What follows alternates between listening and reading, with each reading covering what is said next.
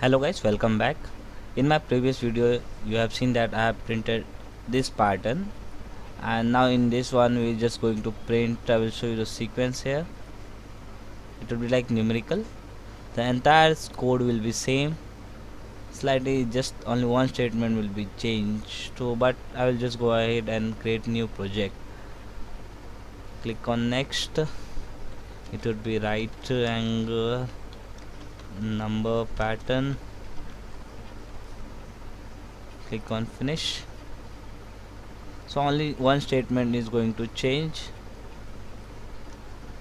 so I'm not going to write entire code because it's so it's almost one, only just this statement going to change, the entire thing will be same. So again, just I have to just create the object first.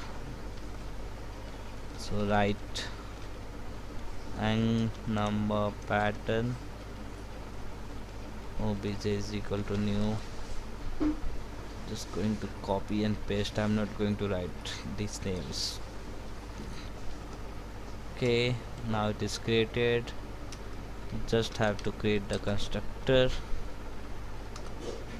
Okay, if you know an explanation, you can check my video, this video, for the entire explanation. I was just going to copy and just paste this some code here because it's 99% same. Okay, that's what I wanted.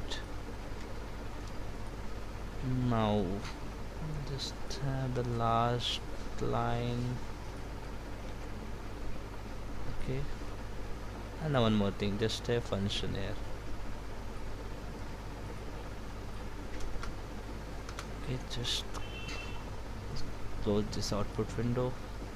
Now I have to just call this function create pattern. Okay, so just for the printing I will just show you the sequence here once again. For this printing you just have to go ahead and just write print the j value here.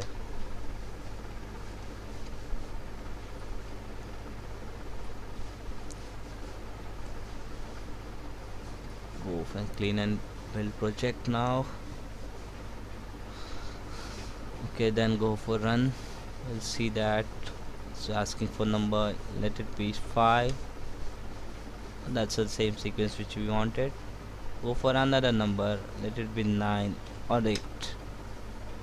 So the sequence is printed.